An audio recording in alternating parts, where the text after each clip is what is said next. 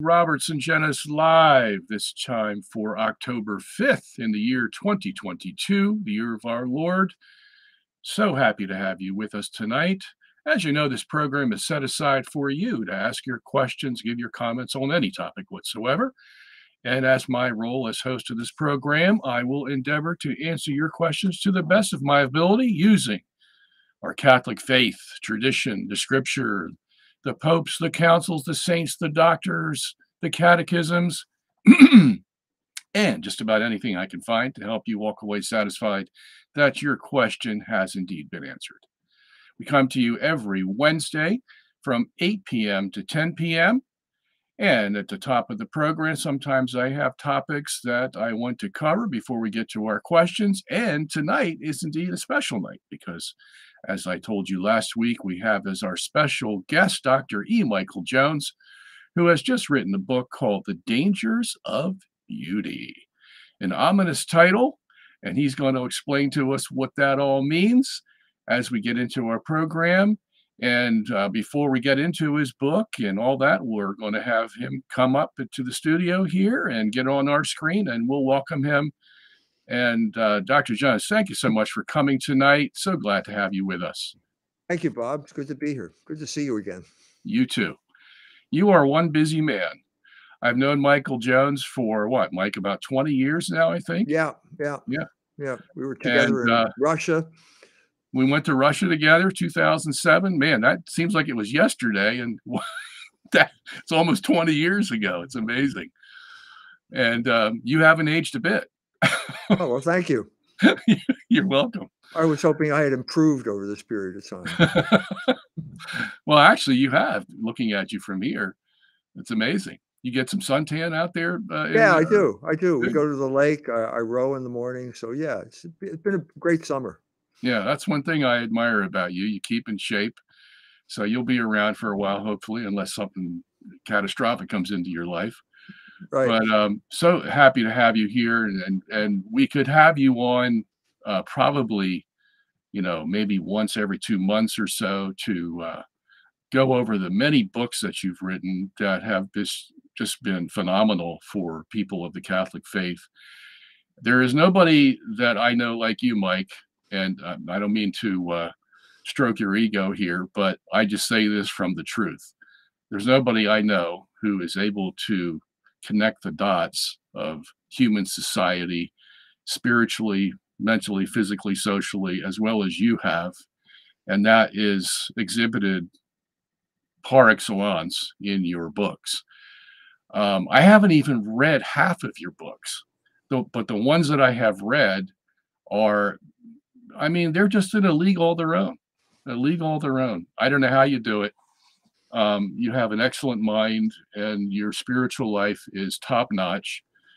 And that's why a lot of people listen to you and read your books. So it's a privilege to have you here, sir. And we'll make the best of this program that we can. This book that you wrote, The Dangers of Beauty, you had asked me to write a review for it, which I did, and I enjoyed every minute of it because the book was so spectacular that you just don't often find people who can look beneath the surface of society like you can. And when I say society, I don't mean society in general. I mean the way society expresses itself in art, architecture, poetry, literature, music, theater, you name it. Television and fashion, you can add those in there. That's the way society expresses itself. And often we can become mesmerized by these vehicles that society uses because they always make themselves look good, or they try to, but you have this uncanny ability to get beneath the surface and show where, why, how, and when of all these demonstrations of their prowess that they give us, and show us the real story. And that's what I love about you. And I know most of your audience that I've talked to love that about you, to show the real story. So that's what we're going to do tonight. And we're going to start by, not yet, in a minute or so here, but we're going to bring up pictures from your book. And there's hundreds of them in there.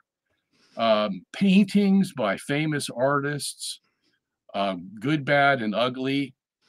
We're going to bring up architecture. We're going to bring up, musical issues, all kinds of things that we can jam into this 2-hour period. And we're going to listen to you explain to us the inside story, the inside track of all these things that we're going to look at, and show us what we're looking at, because we want to know. Curious minds want to know, and you're the man.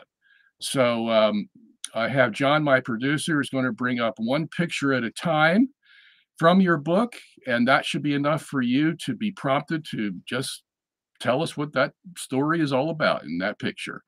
And sometimes they're going to be people, sometimes they're going to be paintings, and because behind every painting, there's a person, and that person has a personality. And that person is either good, bad, or somewhere in between. And we need to know that as well, because that's going to be expressed in his art, as you well have told us. So that's what we're going to ask you to do tonight. So John, my producer, is going to bring up our first picture tonight. Well, that's the one I chose for the let's go to the next picture, John. All right. This is the first picture in your book, Mike. And tell us who this is and what he's trying to demonstrate here. Well, this is a concert, a rap artist whose name escapes me at the moment. And at this concert, a number of people died. They were trampled to death. And whenever something like this happens, there's always some type of attempt to explain what's going on. And it invariably ignores the most obvious thing that is going on at a concert, which is namely the music. What you have here is deranged music appealing to deranged souls that leads to violence. It's that simple. There were stories in the newspaper of rappers in Atlanta who invariably ended up shooting each other. Again, was it COVID? Was it unemployment? No, it's the music. And if we go to people like Plato, he had a clear understanding that music is something that goes directly to the soul, bypassing the mind along the way, and creates emotions or cultivates the direction of emotions. And so art, to get to the heart of the matter, art is always mimesis. Mimesis is imitation of nature. That's all it's going to be. That's all it's ever going to be. It's easier to understand if we had started with the artwork, but we'll get to that sooner or later. Music is imitation of nature, and the nature we're talking about is the motions of the soul. So you've had experiences. You're out, and it's a sunny day, and a cloud goes in front of the sun, and it affects your soul. It's a different outlook on life. It's a different way of viewing it. Same, reverse is the same thing. You can be down, you can be symbolized by a cloudy sky, and suddenly the sun comes out and you feel better. This is the soul, the motions of the soul that music can imitate directly.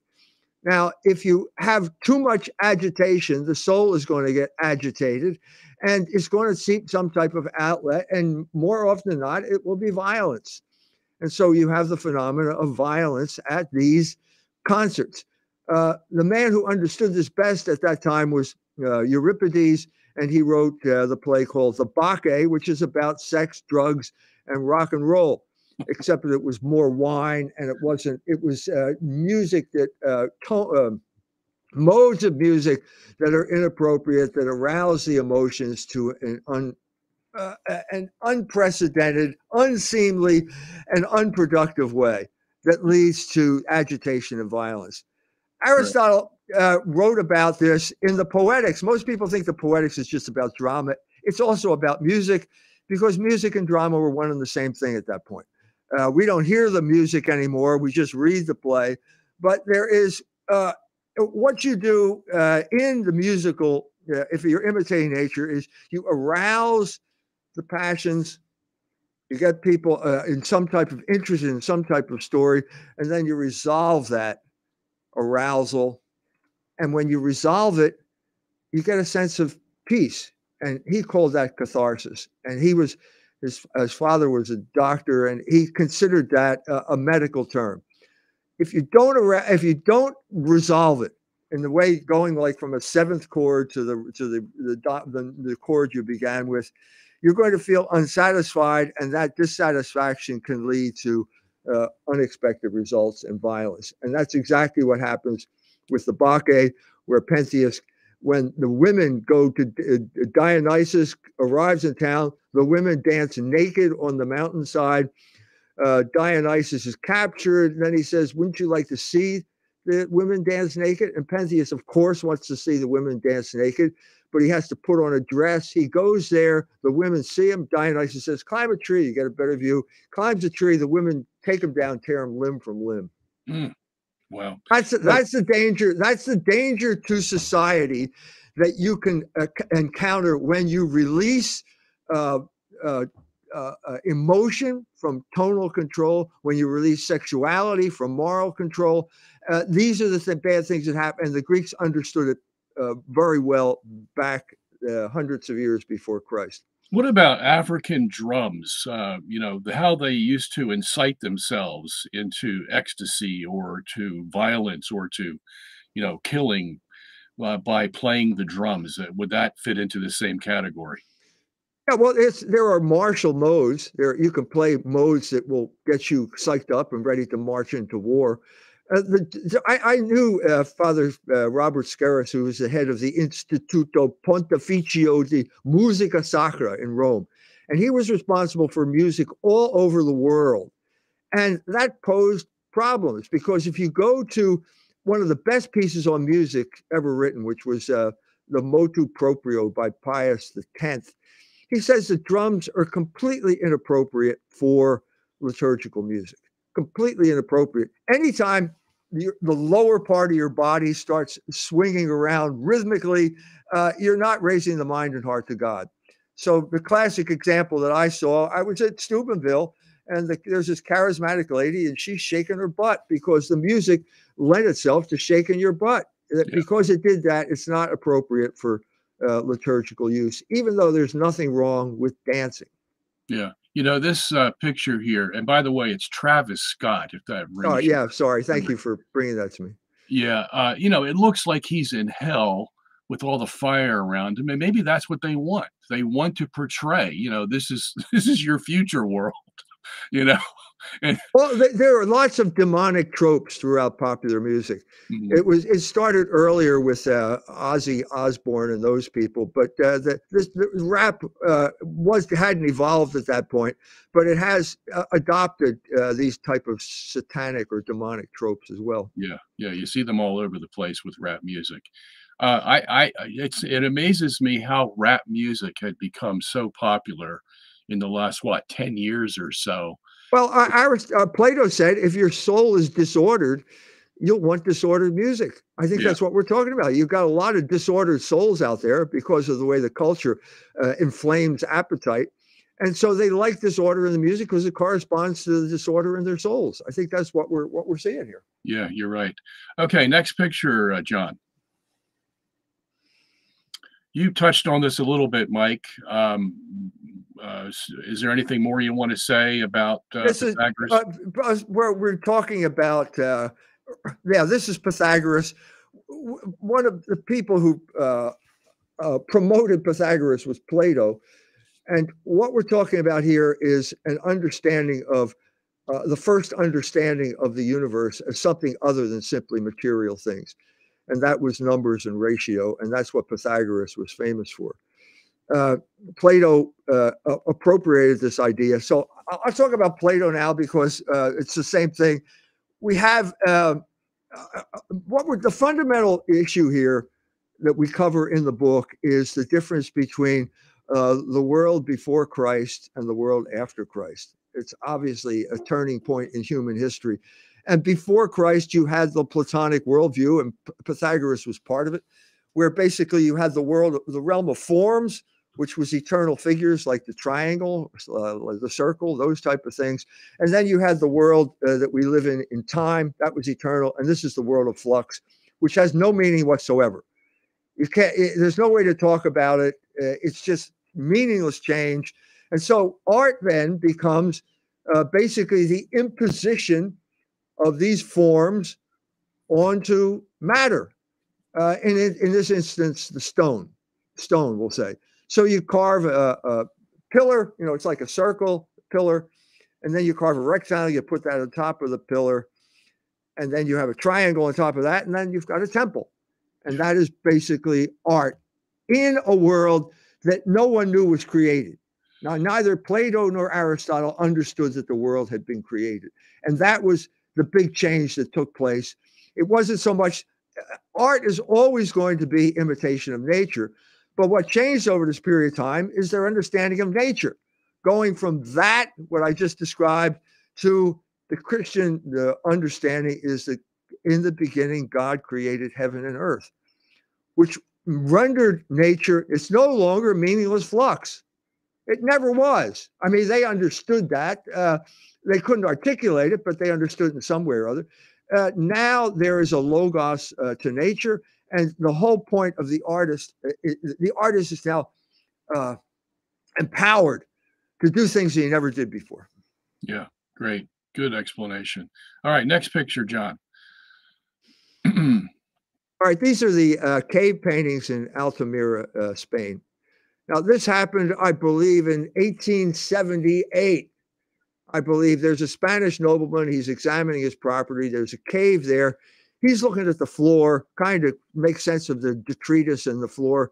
And his daughter wanders farther into the cave. Cave's about 1 kilometer long. And suddenly she looks up and she sees these drawings. And she's stunned and doesn't know what is this? Who did this? And he wrote a description of it, scholarly description.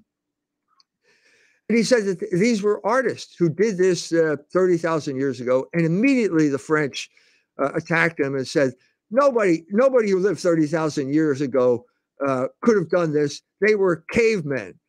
And at that point, the whole idea of the caveman entered history. H.G. Wells then wrote his History of the World with all kinds of speculation about what was the sex life of a caveman and what did he drink for breakfast and so on and so forth. And it was G.K. Chesterton who stepped in at this point, and he said in the book, The Everlasting Man, he said, the only thing we know about the caveman is what he did in the cave, and the caveman was an artist. And that is something that is irreducible because you're talking about a man, a human being, that there's no thing like that in nature. So Chesterton said the reindeer man could portray the reindeer, but the reindeer couldn't. And he started talking about art as a mirror, which is his idea of talking about art as imitation. But there's something irreducible here about the nature of man, which becomes more apparent, I think, if we talk about the nature of language. There's the English thought was basically wrecked by evolution.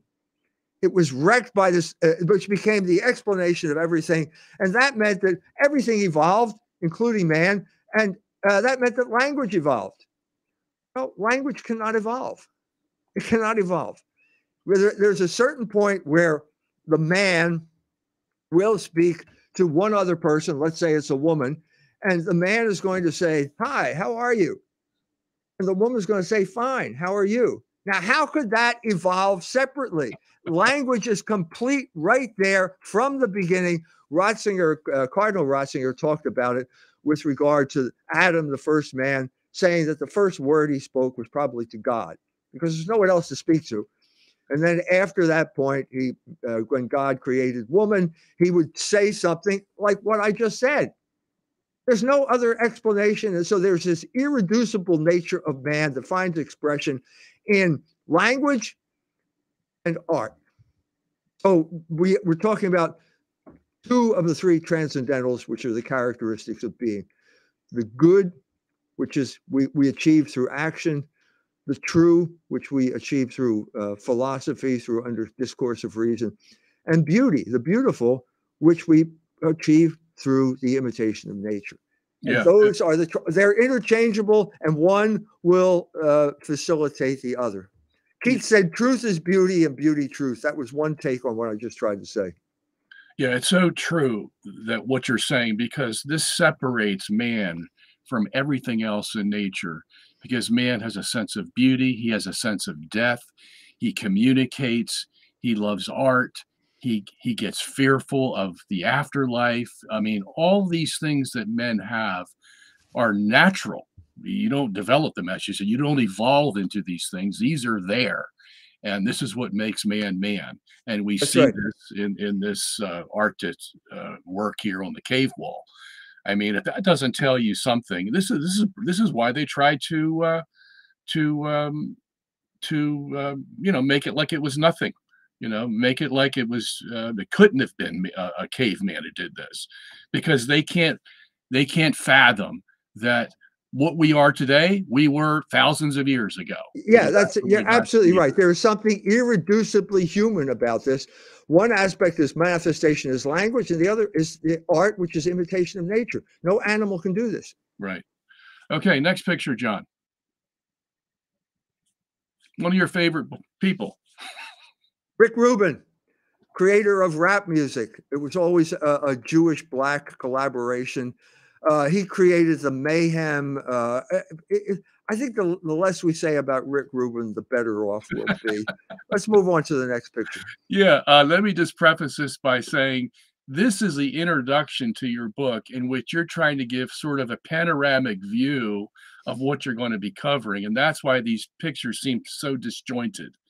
Right. And I hesitated to do this, but I figured maybe if you want to go through them faster, that's fine. So you want to talk? Rick Ruben invented rap music he didn't invent it. It was already happening in places like the Bronx. He took it, he's a Jewish entrepreneur, cultural entrepreneur. He took it, made it marketable. That's pretty much what Jews do. They don't invent things, they market them. Yeah. And he did it when he was a student at NYU.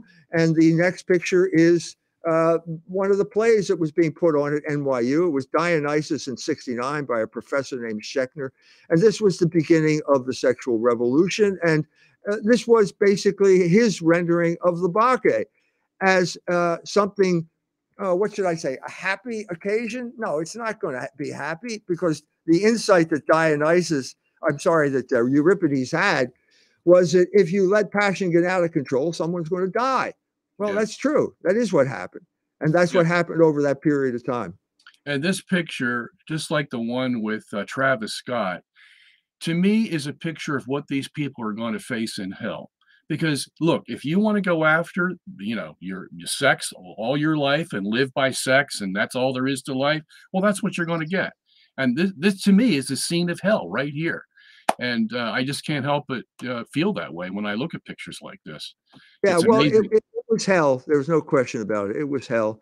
And it resulted in the horror genre, but that's another book. I wrote that called Monsters from the Id. By the end of the 70s, everybody knew that sex could kill you, which was the message of the Bacchae. Yeah. By the way, you'll have to excuse me. You'll see those highlights in each picture. That's because I took these pictures with my my cell phone camera, and somehow these it couldn't filter out the highlights there. So that's what you're seeing when you look at the pictures there. All right, next picture, John. Again, this is your introduction, Mike, so I'm just going to let you This is a scene from Casablanca. Why did I say you've got me stumped here. Why is this picture in my book? Let's go to the next picture. Okay, yeah. Well, you actually didn't explain it. You just made one sentence reference to that picture, and I think maybe it was important to you. I don't know. But this one is important, by Giotto. So go ahead with this. Yeah, now this is very important, because this is the turning point in human history. Tell us what year we're looking at here, Mike. We're talking about the early 1300s, around then. So Giotto was about one generation younger than Thomas Aquinas, who died at the age of 49, died in he just worked himself to death. Never wrote a book on aesthetics, but he did write a very interesting book on being. And that he articulated a revolutionary change that I have already indicated from the earlier understanding of Plato. Aquinas studied Aristotle. Aristotle was heading in that direction when he talked about entelechy, because Aristotle would say to Plato, where are those forms? Where are they? Point them out to me. There's a form for a bed. Is there a form for a pillow for the bed? You know what I mean? Aristotle said the form is in the thing itself. Now, that was a big step in the direction. And Aquinas drew the ontological conclusion to this and said, basically, existence calls essence into being. And that's the exact opposite of what I said with Plato. Plato is essence imposes order on existence, which is totally chaotic. That's not the world, the redeemed world, the incarnational world of Christianity. Yeah. And I don't know whether Giotto read Aquinas. He apparently did a portrait of him. Because what happened with Aquinas is he was forgotten. He was replaced by William of Ockham, who had a terrible influence on philosophy. Philosophy descended into basically Islam, a form of Islam. And the best manifestation of that was Martin Luther. And his voluntarism and nominalism led to that direction. So one of the points of this book is that oftentimes the artist can portray what the philosopher cannot explain. And that was Giotto. So if you take Vasari is the chronicler of the art, this stupendous development of art in Italy during this period of time. Vasari says that Giotto broke with Greek models. Now, the Greek model I think he had in mind was the icon. And the icon, it's pretty formal. It's pretty standardized. There's a full-face vision of one person, saint or Christ or whatever, and then there's a gold background, and then maybe a halo on top of that, and that's pretty much it. A little bit of writing. Well, that's good as it goes, but it lacks drama. Yeah, there's no drama there. Yeah, and so what Giotto did was break that background as if he kind of ripped it apart, and suddenly you're outside, and oh, wait a minute, there's a whole landscape behind us there. And not only that, you're adding people to the thing, and now you're adding drama. Yeah, I just gave this talk to a group of Orthodox young people, and at this point, I said, look, was this worth the risk? What do you think? Because the Orthodox did not go down this road. The Orthodox went from being the cutting edge of logos in human history when the doctrine of the Trinity was hammered out in Greek in those councils, to a point where it kind of ossified and it lost that dynamism for one reason or another over the next 1,000 years. And the logos, the development of logos, jumped to the West. And it jumped to art. It jumped to art because, as I said, Occam is not the cutting edge of logos. Yeah. It's a retreat. It's an abandonment. Nominalism is a disaster for the development of philosophy. He was the dominant guy. Aquinas was all but forgotten at this point. And it was the artists who carried this forward. Yeah. This is I have in the book, I have a picture of the Arena Chapel. Just to give you some idea of the architectural unity of that color blue that kind of unites all these things. Mm-hmm. But there are portraits, let's say, of so there are, various paintings of various incidents in the gospel. You have the Christ asleep in the boat passage. And now, first of all, that's a dynamic, dramatic passage to begin with. I mean, the storm, everybody's upset. And suddenly now Giotto can portray the storm. He can portray the expression on the man's face. Yeah. And you've got this is mimesis taken to an unprecedented level. Yeah. That was the great breakthrough. And that got the ball rolling for one of the greatest developments of art in human history. This is why even today in the Eastern Orthodox artistry, it's all, Romanesque, with the faces like you were describing, expressionless faces. And that's it. That's all they have in their artistry, in their religious artistry, as opposed to Giotto here, where you can even see the expression on the angels' faces and everybody's face here. Everything is filled with emotion. and feeling and beauty. It's just absolutely amazing the stark contrast you have here with the 1,000 years prior.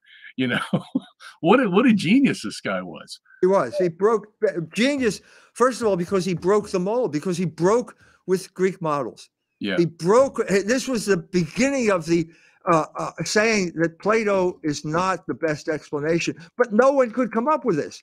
Yeah. No, this is one of the big shocks I had in writing this book, was to realize that even up to the 20th century, even people who are Thomists, maybe we should get into this later, but Etienne Gilson, he's not a Thomist. He's a Platonist when it comes to his aesthetics. Yeah, I remember reading that in your book. Yeah. Would you say that the return to nominalism after Aquinas was basically a return to Platonism? I'd have to think about that. Okay. I mean, the thing that no, because Plato could no. It's way beyond Plato. If you're talking about the mind of God, Plato could never. It's an idea that was so alien to Plato he couldn't even talk about. So I don't think. No, I wouldn't talk about this as a return to Platonism. No. Okay. All right. Next picture, John. Wow, one of your favorites, Mike. Yeah, this is a cute chick from the year 30,000 BC. It's known as the Willendorf Venus. It was discovered in Austria, and it is mimesis. There's no question about it. And I'm pointing out here that mimesis is not necessarily a photographic reproduction. Yeah. Because those people were hunter-gatherers, as far as I know. Hunter-gatherers do not get fat. I said in the book, the best example is The Gods Must Be Crazy, which is about hunter-gatherers in the Kalahari. You're not going to get fat with being that type of existence. But what is the importance? So this is a man, I'm assuming. This is Venus. It's a fertility goddess. And what's important? Well, what's important to a man? Well, big breasts, the whole naked body, because they are symbols of fertility. And this gets to the essence of a man's understanding woman, the kind of the mystery of the woman, that she can, life comes forth from the woman. The genitalia are portrayed fairly realistically, and the woman has the ability to nurture life, and that's why they have those big breasts there. And this is important because this is how the human race moves forward. Now, what this lady does not have is a face. And what I think that means here is there's a lot of things you could say about that, but what it means, I think, is that we're back to the understanding of sexuality that Euripides was talking about in the Bacchae. It's a force. Mm-hmm. It's a powerful force that you worship, and it takes over at a certain point, and you just succumb to this spell. And is that another human being that could be valued because of the thought that comes forth? No, that's not what we're talking about here. We don't have that idea of human nature. We don't have that idea of femininity yet, because we're still immersed in the consequences of the fall, the consequences of original sin, and but we're still human beings, even in this wounded, kind of devastated state, and we're moving out of that state slowly by making these types of artifacts and imitating nature. Yeah. Okay. Next picture, John. Now, this is a progression along. This is the myth of Amor and Psyche. And the whole point of Amor and Psyche is that sex takes place in the dark, and it's this primeval force, and there's no consciousness to it. And we know that there's something. This is the result of the fall. We have lost the sense of a communion of persons here. It's a biological drive, and you worship the biological drive through figures like Venus, these fertility goddesses. This is a story about the consciousness arriving in the feminine psyche. Psyche, it's Amor and Psyche. It's a tale by Apuleius. Amor is love, or Dionysus, or whatever god of love, the male god of love. And Psyche is the soul. So we're talking about the development of the soul or consciousness. And so this is a story about how the god wants to have sex in the dark. and the god just wants to visit at night. You know, he's kind of like the deadbeat dad in the ghetto. And it's that type of primal force, and the woman is reduced to this level of being used in the dark. And Psyche, as the feminine consciousness, is not happy with this, and so she wants to see who she's screwing. And so she brings a light to the thing. Now, this is enlightenment. We're talking about the enlightenment that is taking place of human consciousness. And Amor at that point is scandalized, and he flies away. And the rest of the story is basically taming Amor by bringing consciousness to it. Okay. That's what this story's about. Mike, let me ask you this question. Okay, now we're in your in your first chapter. As you see above there, it says painting in Italy. So we're going to have a whole series of paintings from Italian artists. When you just described this, you know, the lady brings the light so she can see who she's screwing and all this kind of stuff. Are you telling us that these artists are thinking this through philosophically as they're painting, or they just paint and somehow we grasp out of this the milieu of their philosophical culture and we can express it in our terms? No, this is an illustration. This is not some art. This is not like what we just saw. The story is already there. The artist has been given the story. He's just illustrating a story. Okay, great.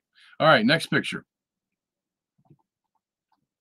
And that's this is a late 19th century version of the same story, but much more realistic here. And the female body there is really, what should I say? It's really attractive. And we're heading in that direction again, because at this point, you're getting so realistic that you're running the danger of arousing carnal passion. And if you're familiar with the development of French art during this period of time, which I discuss other in the book, you can understand how it ended up this way. Yeah. This was considered an anachronism at this time, because at the time they're reaching this real advancement in terms of mimesis. The avant-garde had turned away from that and was doing impressionism at this point. Okay, so would you say that this picture is the time where your title actually comes into play, where you say the dangers of beauty? Well, when I look at this, I see dangers of beauty. It's so voluptuous that you've reached a turning point. Yeah, the turning point in France came earlier, right around the time of the French Revolution. The French had basically, look, in order to learn art, you had to go to Italy. It's that simple.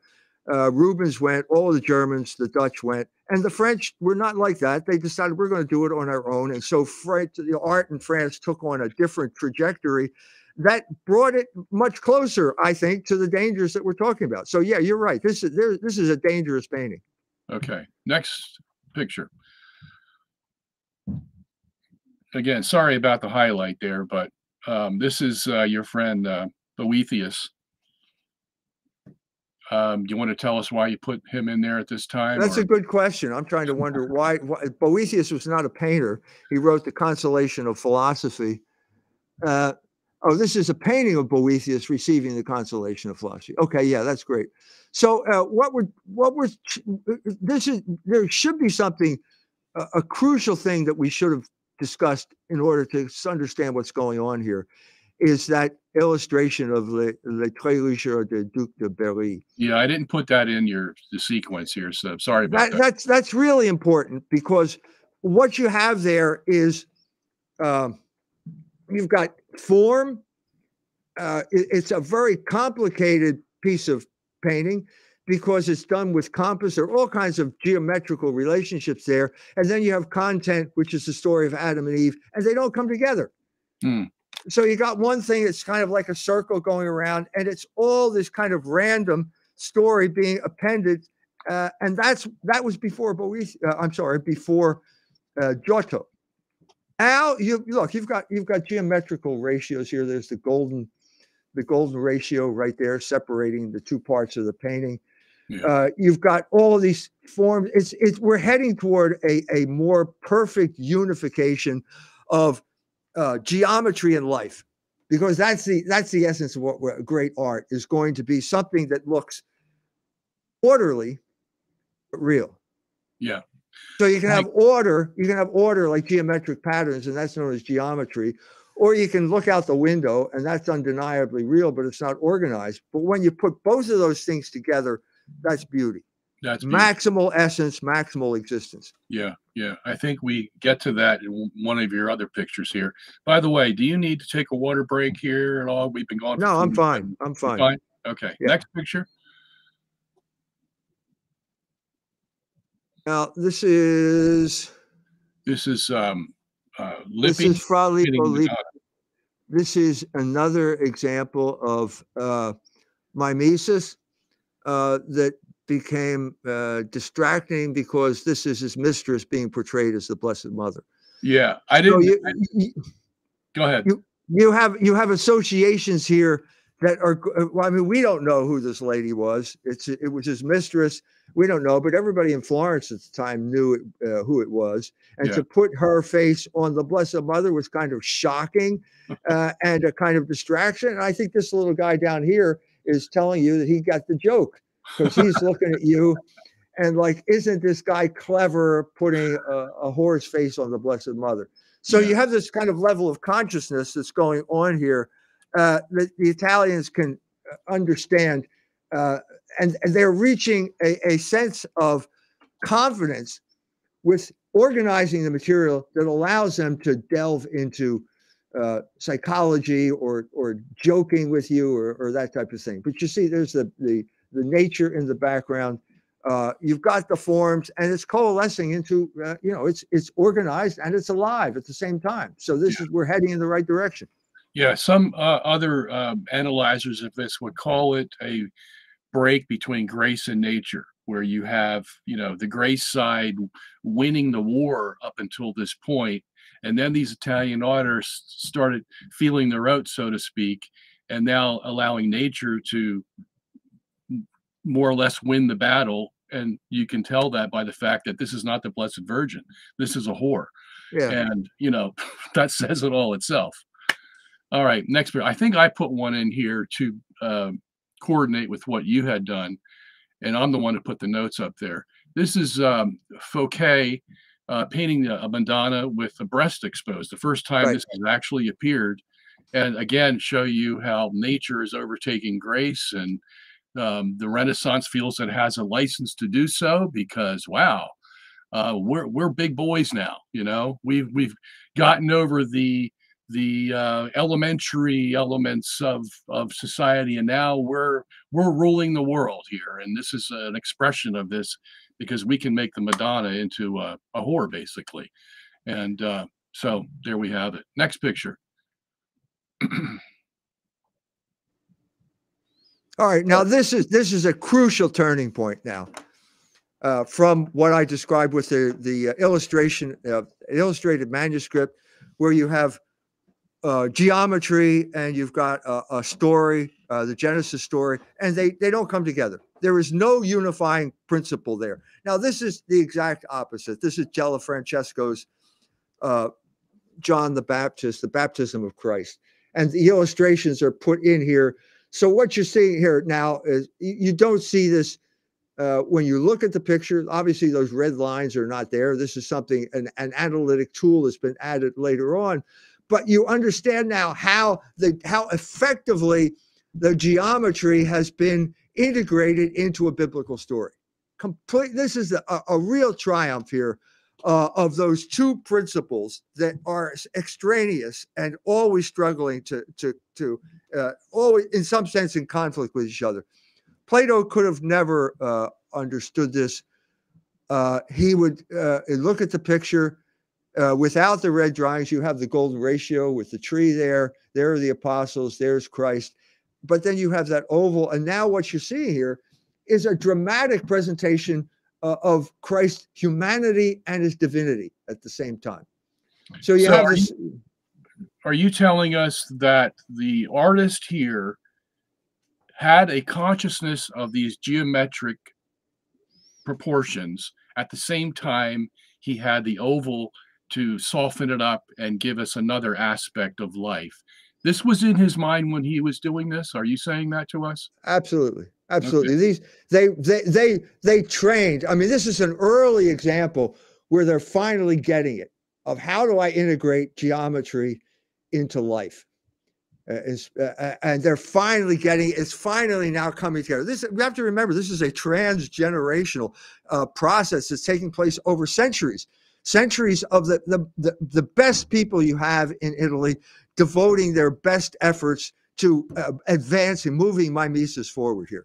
Now, And did this kind of philosophy that these artists knew about and portrayed on their canvas affect society in general? And if it did, in what way? Could you give us an example of that? yeah, I mean, does beauty affect the society? Do you live do you live in a world that is beautiful? I don't. I mean, there's some parts of it that are beautiful. Aquinas said a man needs delight or pleasure. If he's not going to get it in spiritual things, he's going to seek it in things that are sensual. And that, so the ugliness of society and the prevalence of pornography go hand in hand. Gotcha. They just go hand in hand because you live in an ugly world, a meaningless world, and the only thing that makes sense to you is the naked woman's naked body because it's obviously something beautiful, and then that gets twisted into pornography. Yeah. This is something we're heading. That's heading downward. That's the downward trajectory that we're in right now. Yeah. But this is the upward trajectory where it's all starting to come together. And so you have basically the circle, which is the symbol of God's unity, and in a sense, the symbol of God the Father. He's not portrayed in this painting. And then you have the triangle, yeah, which are the images that Plato felt existed in that realm of form. We're not ignoring that. We're not turning our back on Plato or Pythagoras or their understanding of this. We're moving it forward. You're integrating we're integrating it into our understanding of Christianity and our understanding of life. Yeah. And so you have the triangle here. There's the base of the triangle. The apex of the triangle is the Holy Spirit. Yeah.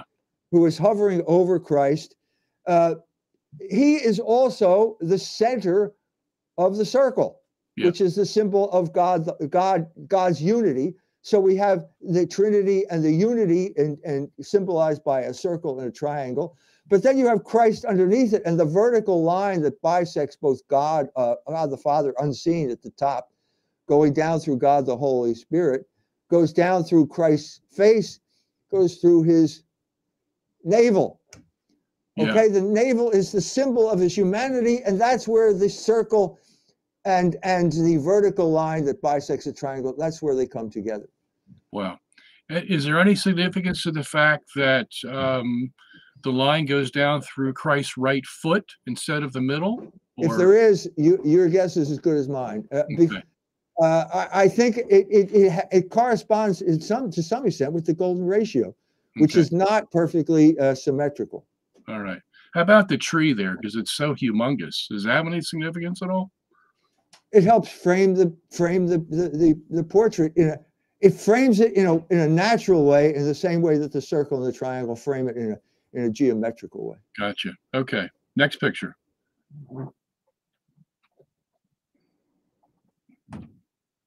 Okay. Now we go to Raphael, who understood all this type of stuff. So there's a triangle here. You can see the triangle with these hands. It's pointing up to Christ. This is the Transfiguration, which is also important because of later developments. But you have in Raphael, it's understood now. He did it in a kind of workmanlike fashion. That is satisfying. It's satisfying. It's sometimes Raphael becomes too predictable, but this shows the confidence that they've reached the point where we understand how to compose a picture. The classic idea of Italian art was drama, and they had these tableaux, basically a tableau of dramatic figures using the same geometrical principles, but in a way that becomes almost invisible. You feel the dynamism of the portrait. You feel Christ rising up there. You know that there's a kind of triangular motion there. But that's geometry is not the important part here. The important part is the emotion, the drama, and the exposition of the gospel. Yeah. This is almost like Baroque art in the sense that its whole purpose was to bring out emotion, to fight the Protestant Reformation, you know. Right, right. You have the circle. You have the circle right there. You have the triangle as well. You have all the symbolism that goes like that. I think you look at this and you sense it, and you sense a kind of order and a kind of unity to this that you don't have to articulate. You just you perceive it. You look at it. When you're in the presence of beauty, you don't come up with explanations. You just stand there and you're transfixed. Yeah. And you don't want to move. The little boy there at the lower right-hand corner, held by his father in the green shirt. Yeah. That's the demoniac that Jesus cured. And Yeah. he's a witness to this. Yeah. I thought that was a nice touch. Yeah. Yeah. Okay. Next picture. All right. There he is in his stark glory. Yeah. I mean, absolutely. One of the most stunning pieces of sculpture in human history. Again, we're seeing more and more advances in terms of mimesis, this time in stone. Mm-hmm. The stone has a way of calming down the erotic nature of the subject matter. I mean, this is a male figure, so it's not erotic for normal men. And it allows you to contemplate the beauty of the human form, which this is. It's certainly. It also, I mean, I've seen this. I saw this when I was in Florence. They have the original is in the Uffizi, but they have one outside, and it's to have this in a public square. What are we saying here? Good question. What are we saying here? There's something. We're heading. This is the high Renaissance. The Medici are running Florence at this point. Michelangelo is a protege.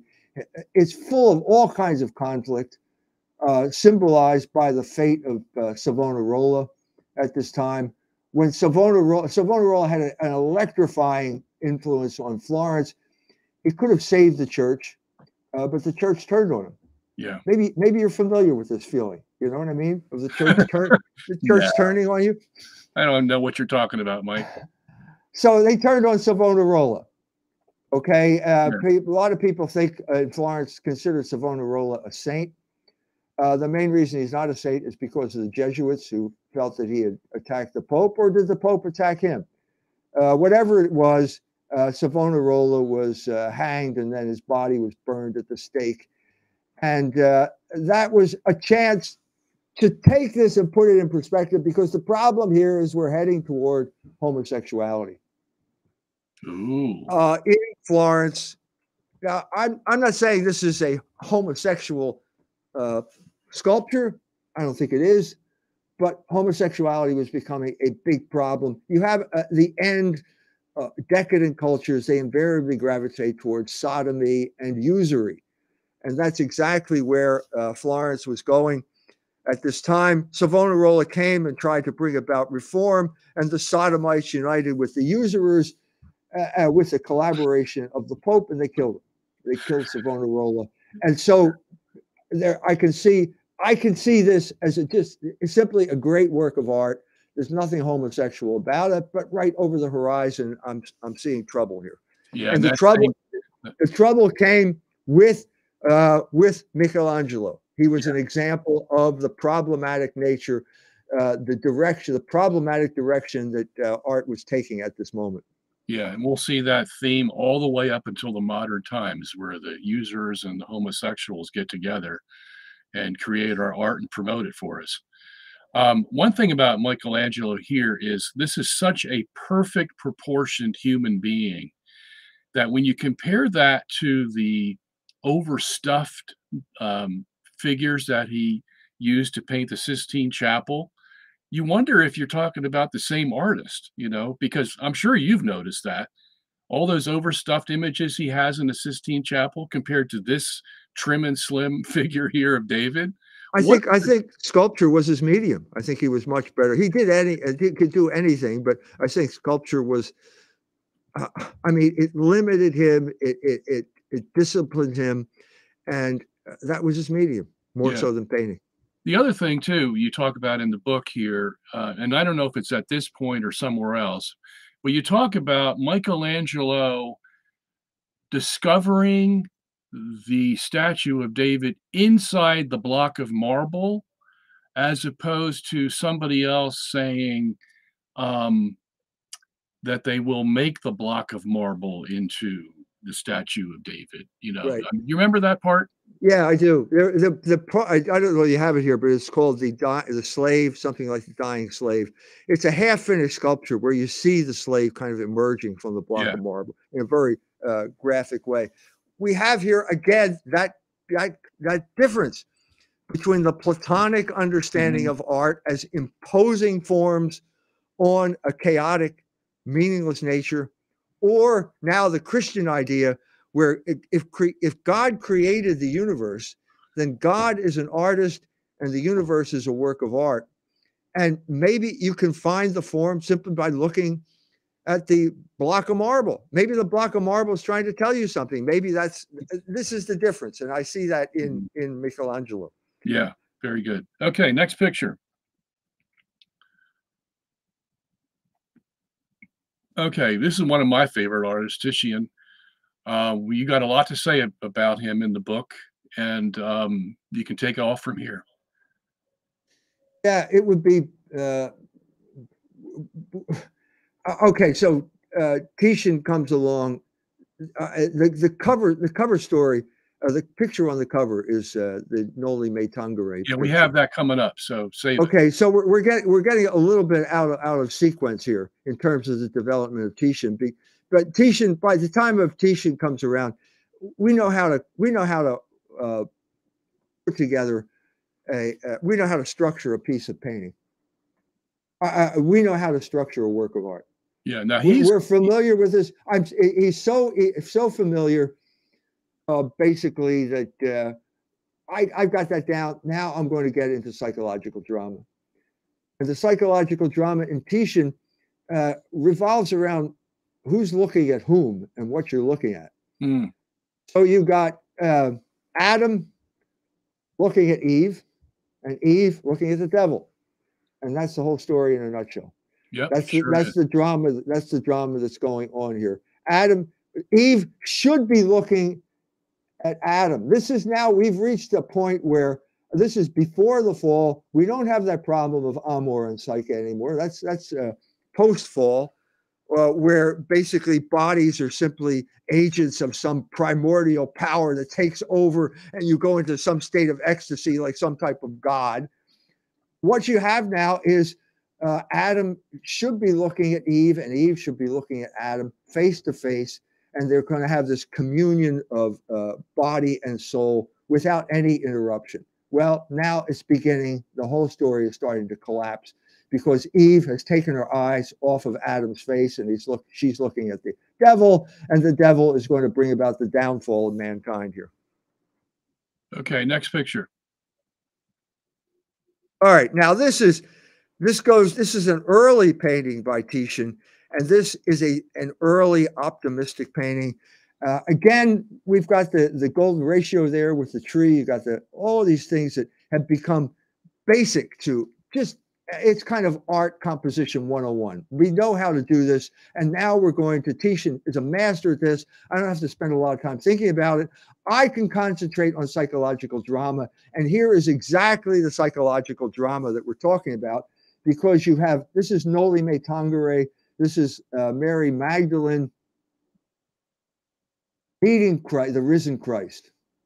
And there's a moment of the two lovers wanting union, which is what people, when you fall in love, you want union with the beloved. And this is the gesture that Mary Magdalene is making. She's reaching to his Christ's genitals, which would be natural for her because of her former occupation as a prostitute. She was heavily involved in that type of sexual activity. But now this is the risen Christ, And this is the converted Mary Magdalene. And so what happens here is there's a gesture on the part of Christ where he deflects that gesture on her part. Because that is foreclosed now, we're not going to have sexual union. Her eyes are raised and they look at the heart, not looking at the genitals. And this is a symbol of the kind of sublimation of earthly love that can lead to divine love and then lead to eternal salvation and the contemplation of God in all eternity. And it's optimistic. It's an optimistic painting because he's saying it's possible. Even given her life, even given her sexual history, she can sublimate that desire with the help of Christ, with the grace coming from Christ and his sacraments. You can conquer that idea that sexuality is this primal force that takes control of you and can ruin your life. It's so dangerous. Yeah. Now, somebody makes a comment here in the chat room, Mike, that I think is very important by a man named Anthony Puccetti. He says, and there was no philosophy of personal artistic expression until the late 18th or early 19th century with Romanticism. Before then, painters were servants of their patrons and the church, which from your book, I learned about Titian, that he would serve whoever paid him, basically. Well, that's what artists do, you know. Yeah, you got a rich guy. First of all, rich people are the only people that commission paintings, even to this day, you know. And secondly, well, what are you going to do? And then, if we continue with the Titian paintings, I'll show you how he dealt with that problem. Yeah, but what do you think about this Anthony's statement here that there was really no philosophy behind a guy like Titian until we come to the 18th or 19th century with Romanticism? No, it's not true. It's not true. What we're seeing here, was Giotto a philosopher? No, he was an artist. So if you're saying there's no philosophy in painting, well, yeah, you're right. It's not philosophy, it's art. But is there a worldview that was created by philosophy, by somebody like Thomas Aquinas? Well, yeah, that's true. And I don't know how that's transmitted in a culture is a little bit mysterious. But I think that once ideas like that get out there, everybody knows them. And it's not as if Aquinas is the guy who created the idea. All he's doing is articulating the basic principle of Christianity, which is a fundamental principle like grace perfects nature, it doesn't destroy it. Yeah. I've always understood I've always understood it where the philosophy is the beginning. And then it expresses itself in art, culture, architecture, music, theater, whatever. And it just sort of filters its way down through society in those mediums. And it might take 200 years for the philosophy to actually work its way down. But that's where it all starts with the philosophy. The painter may or may not know that he's actually painting a philosophical idea. But with guys as smart as, Ruben, Titian, Michelangelo, these guys weren't dummies. They knew what they were doing. Not at all. And you're talking about a high level of cultural consciousness that had grown over centuries by this point. Yeah. So it's something that becomes articulated in the very culture you live in. You live in a culture that is organized according to certain principles, and that means you understand ideas that are congruent with those principles much better than you would in another type of culture. Okay, Mike, so let's say somebody was critiquing your view of this. Not me, certainly, because I agree with you, but somebody would say, well, come on, Mike, you're reading into this painting that she's doing after his genitals. How do you explain that? That's exactly what happened. I got full of enthusiasm for this picture, and I was running around showing it to everybody. And one of the people I showed it to was a Muslim lady who was studying at Notre Dame, studying gender studies at Notre Dame. Great combination, Islam and gender studies. And she looked at it and said, "You're crazy. It's not there." So it basically came down to I had a dirty mind, and that was the problem. Well, okay, maybe I do have a dirty mind. Most people do. But the point here is that she was unqualified to talk about this because she had absolutely no experience dealing with this kind of art. Yeah. Because she was a Muslim. Right. So I've been. She was from Herat. She spoke Dari, so she was naturally. It's a dialect of Farsi, so she had that Iranian background. And I've been through numerous mosques in Iran, and they are beautiful in some sense or the other, but it's not mimesis. Yeah. It's beautiful blue tile and this enormous, elaborate tile ceilings for the inside of the mosque. The building itself, for the most part, has no focus. You can walk into the mosque and you can't tell, is this the beginning? Like the dramatic focus of St. Peter's Basilica in Rome, where you look and you go straight back and there's the dove in that window, that Bernini window, catching your eye, and then everything else is organized in a tremendous, powerful unity. You don't get that sense in a mosque. Beautiful pieces. So the mosque of the widow of the fourth imam, I think I was in that in Qualman. It's silver. It's like a silver sarcophagus, and everybody's there praying intensely with their hands on the silver. But it doesn't come together as a whole. And so they simply don't have that experience of sophistication, and so they're not going to see it the first time around. Yeah. And they're going to say, "Oh, it's all in your mind." That was the reaction. You do have to be educated to this to be able to grasp what's being shown. It always. I always was alarmed at the fact that in this particular picture of Titian, Christ is almost naked. He's got a loincloth around him, but not much more. But Mary, she's fully clothed, and all you see are her arms. What do you think is the message behind that? Is he trying to draw us into this philosophical idea by that, or what? Well, I mean, this is the risen Christ, so it would be a glorified body. That's not the risen Mary Magdalene, and so we're keeping her clothed. That's the way I would see it. Okay. All right, next picture. All right, now here we go. Now we're with Titian again. This is the Venus d'Urbino. And here we have the exact opposite of the Venus of Willendorf, that little statue. Yeah. Because this lady has a face.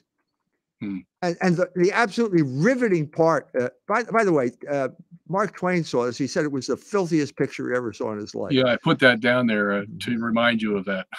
Yeah. I don't see it that way, but he came from a different, it was a different era and so on and so forth, different culture, different era. And this is not the type of stuff that was being exhibited in America in the 19th century. He grew up in the Southern Baptist area, Right. Yeah. Right. So anyway, the important part of this is the face. You have two options basically when you're looking when it comes to Titian. Either you look at the face or you look at the genitals.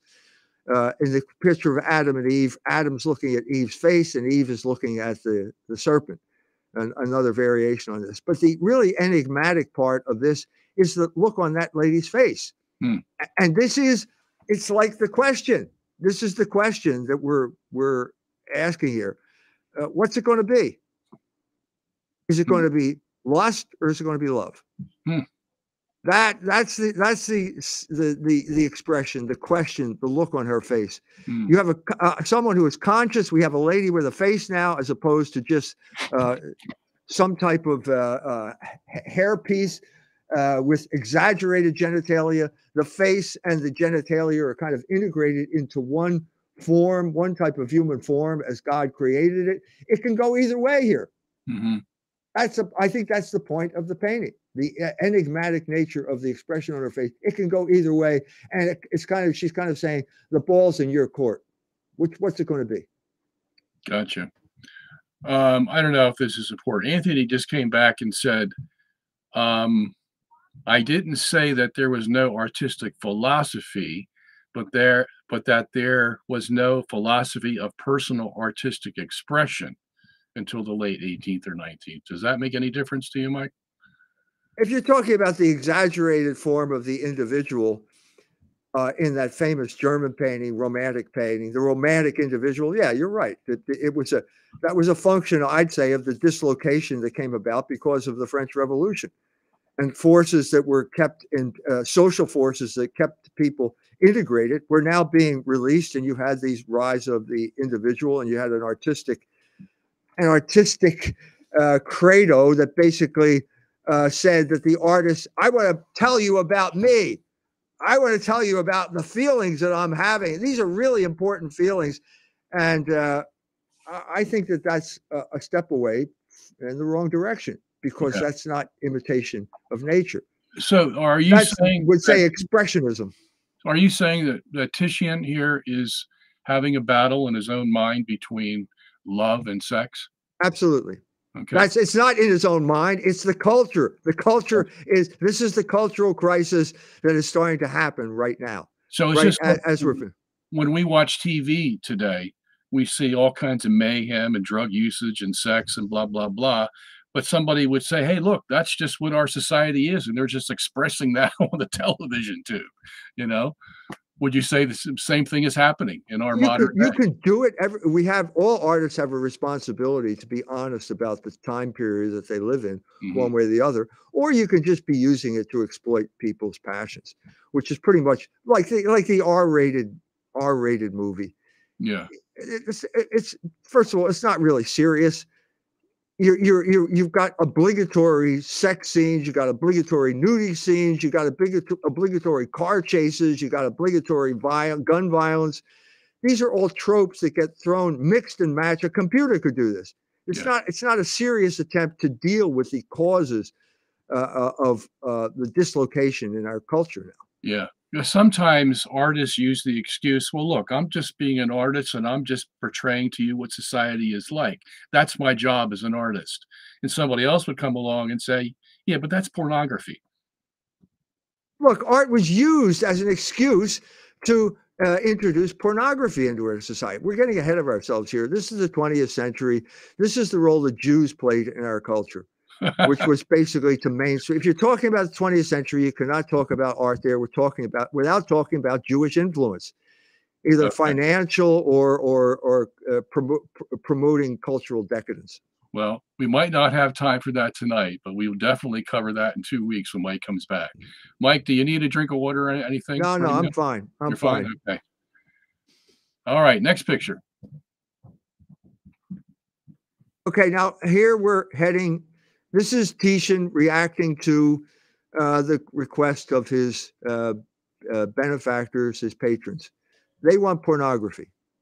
They're heading in that direction. This is I forget the Danae. It's one of the Danae portraits, and basically this is from classical mythology, where the god is going to take human form and inseminate that lovely looking lady. So we're heading closer. Getting closer. Look, what's she looking at? She's looking at you? No, she's not looking at you. Is there some type of questioning, like a lady who kind of knows what the score is and wants to let you know that she knows, and I got looking at you? No, she's looking in a kind of moment of sexual ecstasy, looking up to the god. And basically, we're back to Amor and Psyche, where you're having sex with gods. Mm-hmm. And when you're having sex with God, the god is not a person, it's a force. And so you're reducing sexuality to some type of primitive drive. Well, Titian's really having a hard time, isn't he? He doesn't know which way to go. Well, he's being drawn. I mean, he wants to make a living. He's got to get along with rich patrons, and he's got to deal with their deranged appetites. And I think he's caught in the middle. The painting, I don't know whether you got it in here, but there's one that portrays this exactly. Maybe it's the next painting. All right, next picture. Now we're back to Michelangelo now. Yeah. Which we can talk about, but we're getting a little bit. We're going to have to postpone the culmination of that drama in Titian's life, because we're back now to the crisis that is in art in the Renaissance and the Church. And so this is from the wall of the Sistine Chapel. It caused huge controversy among the cardinals who were in charge of life. First of all, because there's lots of nudity here. Federico Borromeo was not in principle against nudity, but this is a chapel where you're supposed to be thinking about attending at Mass, and this is not conducive to raising the mind and heart to God. So who's this dude here with the oar? What's the name of this saint? What saint is that? Got me. It's Charon. It's not a saint. It's from Greek mythology. This is Charon. This is the river Styx, and these are the souls of the damned that are being transported to Hades, to hell. Well, why do we have Greek mythology in a chapel? This is the questions that are starting to be raised here. Now, given that you have, I can't see this in detail right here, but there is lots of psychological. Take a look at this guy. See that guy right there? We can't see you pointing. Oh, I'm sorry. So you've got Charon, and then there's a guy right a little bit to what would be his left.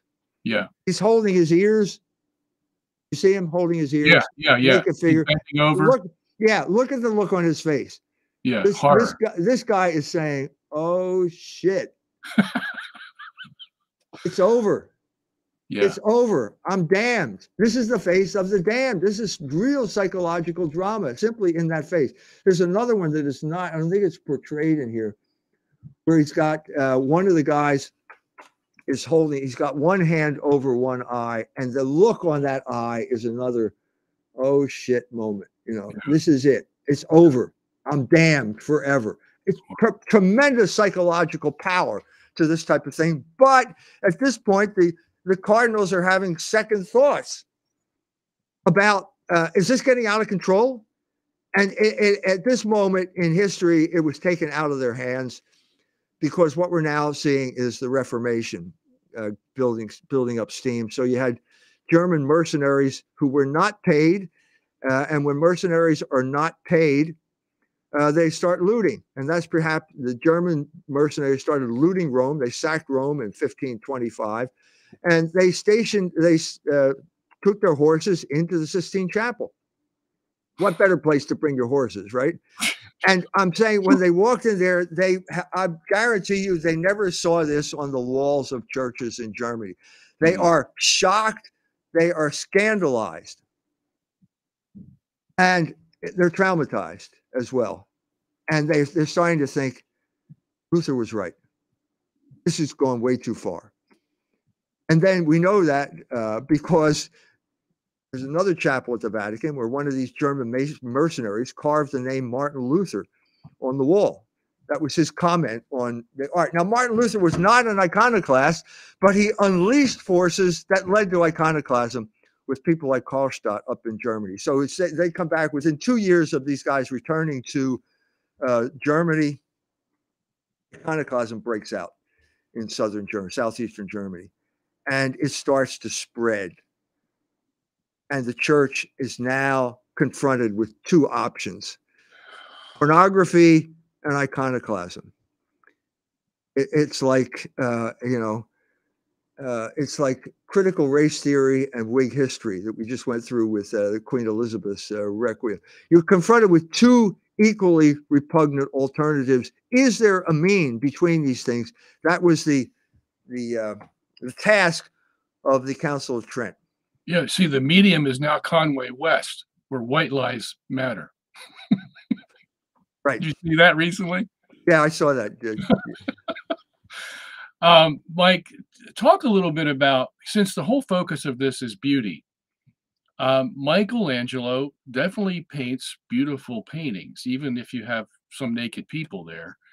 So give us your sense of the tension that's going on between portraying beauty on the one hand and trying to minimize the scandal that beauty itself may cause because of the human body. Right. Simplest solution is carve it in stone, because the stone, that mimesis in stone, has a calming effect and it allows the mind to perceive the forms, the beauty of the forms without concupiscence. Really? I think that is one solution, I think. Okay. Yes. Let's continue. The nature of stone, is that what you're saying, or what? Stone removes the sense of concupiscence that you have with when you're seeing naked flesh. Wow. I think that's one of the main reasons that sculpture is so powerful, is it allows you to look at the human body in a disinterested fashion, as opposed to having arousing sexual passion. I see. Wow, I would have never thought of that. So that's very good. All right, next picture.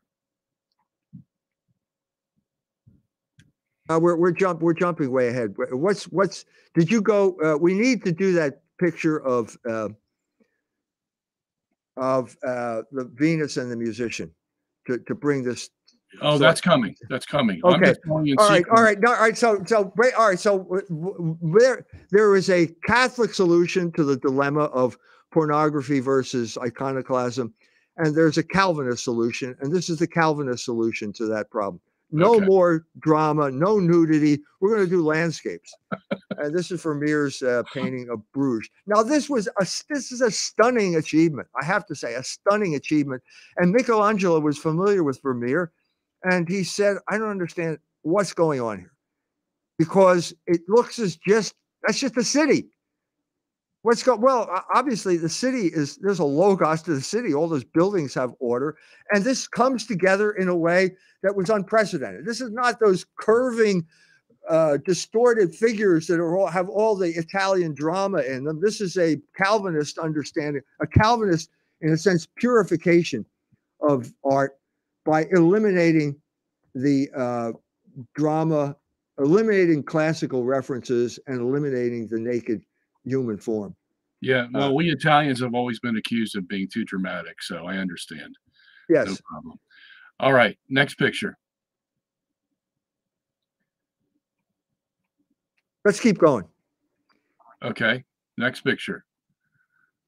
All right, now here we go. We're back to Titian, and again, it's the same problem here. Okay, this is a very sensual painting. The lady, there's that flute there that looks as if it could be the male genital organ, and she's playing two flutes. Okay, you can't play two flutes. You're going to have to make up your mind here. And this is part of the psychological drama that Titian is talking about as this culture. They're looking at each other's faces. That's true. So there's hope here that you can save this relationship. You can turn it into a human relationship, which is a meeting of persons as the culmination of the union of those two bodies. So it's still hopeful, and we have the angels over there falling asleep. They're all sleeping. Anyway, let's go to the next picture. Okay. All right, again, we're I'm just following the sequence of your page numbers. This is the culmination. Okay, I'm going to go. This is the culmination of what we were talking about. The conflict that I described in Rome that the Council of Trent had to resolve. They resolved it. They said there is a role of sacred art, but the Calvinists completely ignored them. And what you had was what the Dutch called the Beldenstorm. Bilderstürmerei is the German word for iconoclasm. And they began with the looting, the sacking of the church, the cathedral in Antwerp, and I believe it was 1566. And this spread like wildfire north and east, and all the churches were destroyed. That was the response. Like, we're not going to listen to Rome. We have our own agenda. This was the Reformation in its most virulent form. And one of the men who was witness there, an eyewitness at this time, was Rubens. Rubens went to Italy because everyone had to go to Italy if you wanted to learn art. And this is an early painting, and I saw this actual painting. I went to the museum in Toledo, Ohio, which had a Rubens exhibit. And so it took 5 hours to get into the show. It was so crowded. And so I wandered around the museum, and one museum is like modern art, which is the non-representational, things like Mondrian or Jackson Pollock, Jack the Dripper, which are basically just patterns. So they're patterns. And then that caused a reaction, which was hyperrealism, which is basically photographs that are colored in. And you have, on the one hand, you have form, and on the other hand, you have life, and they've broken completely apart. That's the story of the 20th century. The center couldn't hold. They broke apart, and they became caricatures of each other. And I walked in after looking at those rooms, and I thought, this is one of the most beautiful paintings I've ever seen. And I stood there transfixed. This is the triumph of the Counter-Reformation. It's the triumph of the Baroque. And what you have here is, yes, it's organized and it's real. There's a triangle there. There's a circle there. We're dealing with circles and triangles, but this is a real person. And when you see those things coming so effectively together, which you do not see in this photo because of that blurring there, that's what beauty is. And this is, so at this point, I'm going to say it was worth the risk. Yeah, very good point. One thing that I noticed from reading your book was that Rubens was basically the answer to Titian. Whereas Titian was going back and forth between beauty and pornography, Rubens covered up his models. That's why you see this woman in full closure, but she's absolutely beautiful. And so now we've solved the problem, basically. Put clothes on the lady. There are plenty of nudes in Rubens' painting. They are in the Italian style of drama. They are so damn complicated, it's impossible to figure. Like the lion hunt is got these S curves. So the Baroque, we are so confident that we know how to organize this thing that I defy you to come up with that circle and triangle in this painting. He was that confident. He was the culmination, the apotheosis of Italian art, now in the Netherlands. Okay. Just another remark by Anthony, who seems to be very astute in his artistic knowledge. He says, there is an ancient Greek instrument called the aulos, that is two pipes. Does that mean anything to you? Yeah, it's a reed instrument. It's like the saxophone. And that was the instrument that caused you to go into Dionysian frenzy. And that was, Plato said stringed instruments are better because the ratio is clearer. You know, you cut half the string and you get different tones, and it's all mathematically understandable. The aulos threatened to always excite the passions to the point where you can't get back again. That's the problem. Okay. So are you saying there's a connection between Titian's painting and the aulos? Oh, I don't see any. It's a flute. It's not an aulos. Aulos is a wind instrument. Okay. All right there, Anthony. There's your answer. Okay. Next picture, please. This is Bach. Yeah. This is Bach. We're getting into music now. It's too, I'm getting I haven't finished the thought patterns that I started out with here. Yeah, well, see, we're still hanging back. That picture of Venus and the musician is a very important painting. One of those moments that really we need to dwell on. So let's. I don't know if we have that. I think we're if we get into music now, we're kind of biting off more than we can chew. So we can skip the music. And let's just go to your next picture. Let me just let's see where you're going here. Oh, this is Beethoven. We're in music now. All right, so let's go to the next picture. Okay. That's the circle. That's the circle of fists. That's the problem that Bach solved when he wrote the Well-Tempered Clavier. It allowed modulation from one key to another. Beethoven played the Well-Tempered Clavier as a boy because his father would beat him if he didn't play it. And he completely internalized this understanding, this reconciliation of the chromatic and the diatonic scales that allowed for an enormous outburst of mimesis in music. Yeah, so let's skip this and we'll come back to it in 2 weeks. Yeah, Hegel, you want to say about Hegel? Yeah, there's a whole story to be told about important people who were born in 1770. Hegel, Beethoven, and Wordsworth. And they have a crucial role to play in the transition. First of all, the rise of mimesis in music reached its culmination in Beethoven. Someone said earlier on that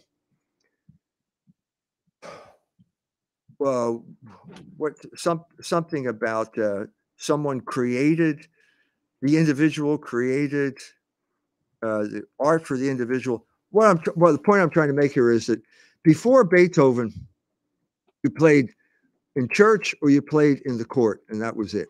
There was folk music, which you played in a tavern, but that was that. What Beethoven created was the concert hall. And he created the modern concert, which is basically where you get a lot of people together from all different aspects of life. He could take the entire gamut of the German population and basically unite them in meditation on the principal issues of their age. And the summation of all that would be Napoleon. Napoleon and the French Revolution had a tremendous impact on Beethoven, Hegel, and Wordsworth. All of them born in 1770. All of them were 19 years old when the French Revolution broke out. And what does Beethoven do? It's a new form of mimesis. We're talking about the Third Symphony, where you can portray the emotions that everyone in Europe felt when Napoleon started marching eastward, destroying the old order of things, destroying the Holy Roman Empire, the kind of ambivalence that you feel like the old order was comfortable, but it was constricting. The new order seems liberating, but it's threatening.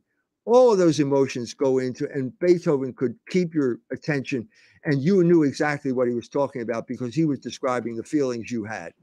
This was a man who could articulate the emotions of an entire continent, and that's why he became famous. And he'd been doing that. He created what we call the modern concert. So you're telling us that Beethoven's Third Symphony was created because of, or was a consequence of, the need to be carried by these emotions to understand what was going on in society at the time? Did he have that conscious effect on people, or what? Yeah, there were people who stood up and said, "Yeah, it's Napoleon." That's what he's talking about. He dedicated. He dedicated, and then Prince von Lobkowitz. He needed an orchestra in order to have it performed, and Prince von Lobkowitz. I met his descendant when I was in 1990 when I went to Munich. An aristocratic family that was a great patron of the arts. He needed the orchestra, and so he just said, "Well, I can't really promote a revolutionary who's basically destroying Germany at the moment and have an aristocrat pay for it." So he just tore it out, but everybody knew it. Everybody knew that this was on everyone's mind. All of that kind of trepidation and hope all mixed together, and Beethoven could articulate it. And then he did the next step along the way was the Fifth Symphony, where now you're getting into something very similar to what Hegel and the German idealists were talking about, in particular Fichte, which is the dialectic. The dialectic, yeah, right. Which is how does logos, how does Geist, the German word for logos is Vernunft. How does rationality or logos proceed through history? How does a human being overcome adversity? What type of world do we live in? Is it the world of Newtonian physics, where it's all just violent motion and there's no divine providence? There's no meaning to the movement of the planets in Newtonian physics. That was the great point of Newtonian physics. He eliminated the meaning. He transposed his own meaning onto that, a mechanical kind of meaning, turned the universe into a machine. Yeah. Can we apprehend some type of meaning to the moment of human history? Hegel felt he could. I think if you want to read why I think he failed, you can read Logos Rising, the chapter there. But there was a sense that we were entering a new era, and that the dialectic was the way to deal with this. And the dialectic is, you're confronted with implacable nature. Yeah. You're just stuck here. What's going to happen? And then what is your reaction going to be? The second movement is there's a determination that I'm going to stand up to it, and I'm not going to let this thing happen to me. Yeah. Parallels Fichte's, his description of this in his book called The Vocation of Man. Hegel's dialectic was an easy mode of living. thesis, antithesis, synthesis. I mean, how much simpler can you be? Everybody liked it for that very reason, because it would explain everything in a mechanical way. And that's why he became so popular. I think it was more than that. I think it was the antithesis of a mechanical understanding. I think he was a reaction to Newtonian physics. I think that all of German idealism was a reaction to Newtonian physics, or more specifically, Spinoza's materialism. You're living in a dead universe that doesn't care about anything human. And so you've got these emotions that have no impact on a dead universe, because basically everything is matter. Everything is matter in motion. That was the German idealists resurrected the Christian tradition. Hegel was a seminarian. All of the German idealists were Lutheran seminarians. And so they're trying to come to some type of, how can I reconcile the gospel with the French Revolution? Yeah. How can I reconcile that? And I think the dialectic was their attempt to do that. I have a suggestion. Why don't we take some questions? Because I'm not doing the music part justice at this point. Yeah. I see a lot of questions over there on the side. Why don't we spend some time answering the questions? Yeah, okay, that'll be good. So let me go up to the top here and see. A lot of the questions that came in weren't dealing with our topic tonight, but there were some. So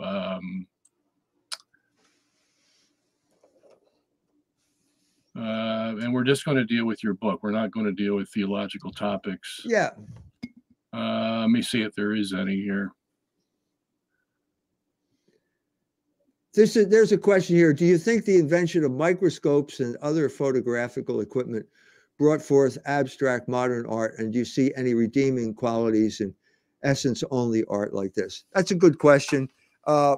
If you get to the part of 19th century in France, I think one of the crucial influences that created Impressionism was the camera. This caused a crisis in mimesis, because now you had a machine that could imitate nature, or it seemed that way. And I'm saying you can't.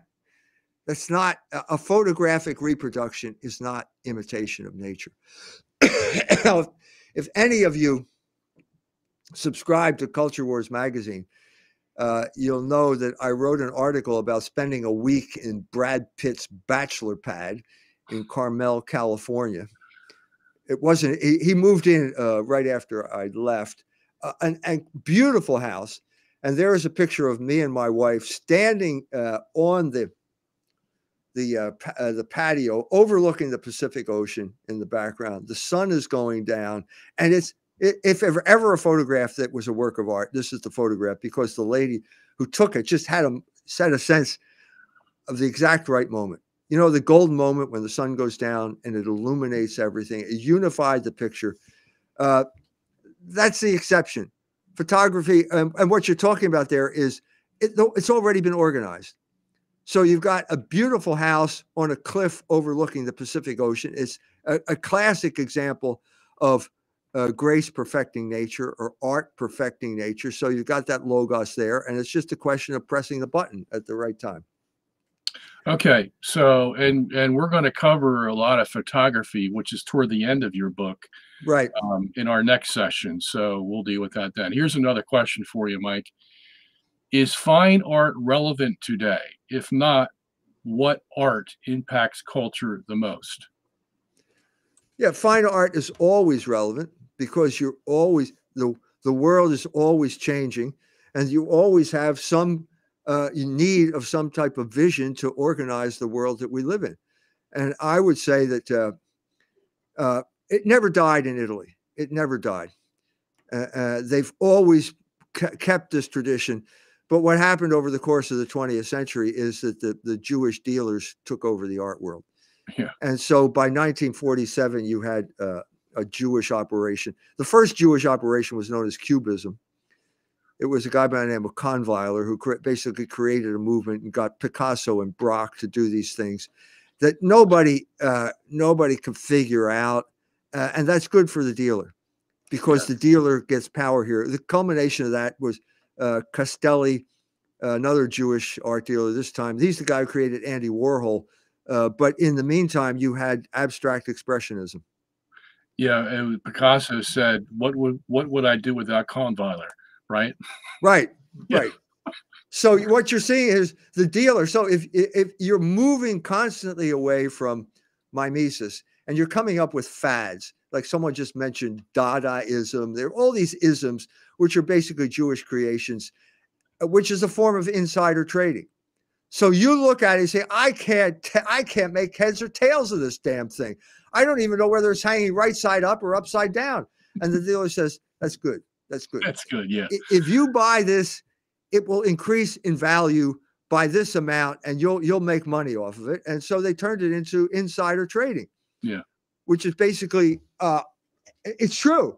Anything, if it's stock in a company, if it's Bitcoin, if you get enough people to buy it, the price will go up and you'll get a return on your investment. Yeah. It's not art and it's not mimesis. But so the very moment, the triumph of abstract expressionism post-World War II New York, 1947, Pietro Annigoni, one of the great painters in the tradition of Italian art in the 20th century, holds a show and nobody shows up. Not one person showed up. That one of the great, I would say, I'm going to go out on a limb, the greatest portrait painter of the 20th century.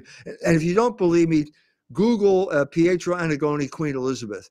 I think that's one of the greatest portraits of the 20th century. Once the English aristocracy caught on, he started making money. He did covers for Time magazine. But at that moment, nobody showed up. Yeah, because the fads had taken over, and abstract expressionism was the fad at that particular moment. Yeah, and he didn't realize he needed a promoter, and a big one. That's right. That's right. Okay, somebody had a good question here. I lost it. Let me go down to the bottom then. And by the way, folks, when we do our second show, which I think is going to be the most interesting, because we're going to get into the modern period where everything that's been happening for the last 100 years is going to make sense to you now, because Mike's going to explain it to us in a way that only Mike can. But stay tuned for 2 weeks from now for our next show, because what you're seeing tonight is just a preparation for all that. So, all right. So many modern artists are actually Jewish, but change their names, like Marc Chagall. Do you know anything about Marc Chagall, Mike? Yeah, I mean, if you think that's art, I mean, if you think that's in some sense comparable to any of the pictures we have seen tonight, well, I have to disagree with you. Yeah, I think Marc Chagall is a famous artist because he's Jewish. Yeah. And Israel Shamir has said this. He wrote a piece on art, and he said no group in the world is less qualified to take control of the art world than the Jews. They have no.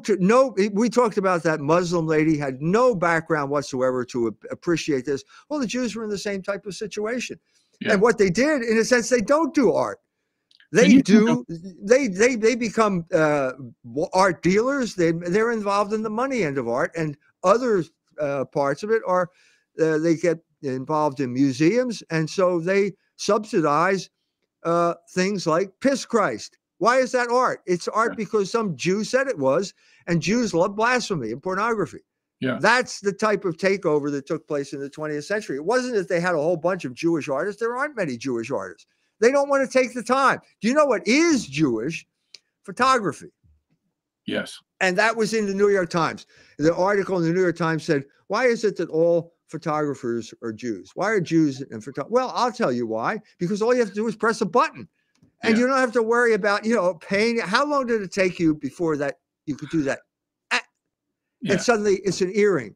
That's what Rubens did. If you look closely at that lady's ear, the Spinola Doria's ear, it's like a comma. It's an inverted comma. But when you step back, hey, it's an earring. How did he do that? That's magic. Well, the Jew doesn't want to waste his time trying to learn all that type of stuff. He's in it for the money. And so as a result, art declined. Yeah. And when we do our next show, we're going to cover one of the more famous photographers, Robert Mapplethorpe, which Right. is Mike covers a lot in the latter part of the book.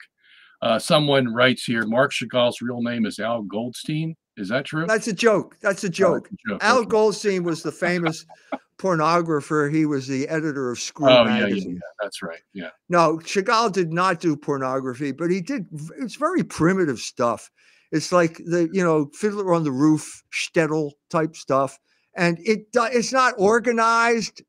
We were way beyond this, and now there's this kind of primitivism, this rearing its head in 20th century. And I'm telling you, he's a famous artist because he's Jewish. Yeah. That's simple. Yeah, and also one person here is mentioning the Central Intelligence Agency, which you talk a lot about in the latter part of the book, and which we'll cover 2 weeks from now.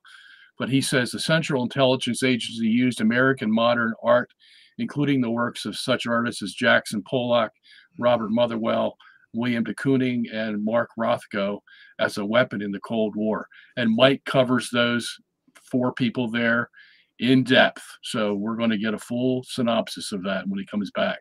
You want to say anything about that now, Mike? Yeah, I mean, the CIA got involved in the cultural Cold War. They created a front group called the Congress of Cultural Freedom, which was to be an antidote to basically the Soviet culture at the time. So a big showdown took place in New York. The communists were bold. They felt that they had superior art to the West. They thought the Western art is decadent. And to be honest with you, I think they were right. And they had the best composers in the world right now. The best composers in the world at that time, as of, let's say, 1950, 1949, they were all Russian. And the Jews were promoting Schoenberg, which is absolutely unlistenable. They were losing the battle. And so they had to come up with something where we look superior. And this was Jack the Dripper, which was basically, it was the opposite of Soviet realism, socialist realism, which was, it's that chick with the big biceps, you know what I mean, who's got a wrench in one hand. And okay, all right, that's a little Rosie bit. the Riveter. Yeah, that was Rosie the Riveter, which I think was influenced by Soviet propaganda. There are, do you remember when we drove into St. Petersburg? We're coming down the road, and then there's a building right in front of us. We had to make a left-hand turn, and right in front of that building was a statue of Lenin. It was still there. Thank God they didn't tear that statue down. It was a brilliant statue, absolutely brilliant statue. All of the dynamism of that early communism is this man coming towards you, kind of striding towards you. His coat is flapping in the wind. It was brilliant. It was brilliant. Thank God for socialist realism, because it kept the tradition of mimesis alive. Huh. No, I wouldn't think that was mimesis, but if you say so, that's fine. Yeah. I have people would ask me, why are you always talking about your nieces? Okay. Somebody asked here, I don't have it in front of me, he says, what do you think of Vincent van Gogh? I have to say this was a powerful force, a man who saw things differently, came out of that tradition. This is mimetic. This is mimetic in a way that is, I would have to say, at that time, it's mimetic in a way that is a reaction to the camera. And the camera is mechanical. And so there's a little bit more of the person. It's becoming more subjective, I think, in reaction to the camera, which is just a kind of objective, mechanistic reproduction. There's a lot of feeling in a lot of drama, a lot of feeling projected into that, emotional dynamism projected into the landscapes, the starry night, that type of thing.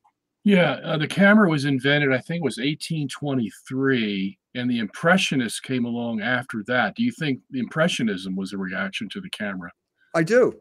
I think that remember that picture of that lady, Psyche, that we did the French version with that beautiful butt of hers, there that is the focal point of the whole thing. That was the salon type of painting that was going on at the time. It was mimetic, but it was kind of, you're copying other works of art as opposed to going to nature in the way that Cézanne was doing at that time.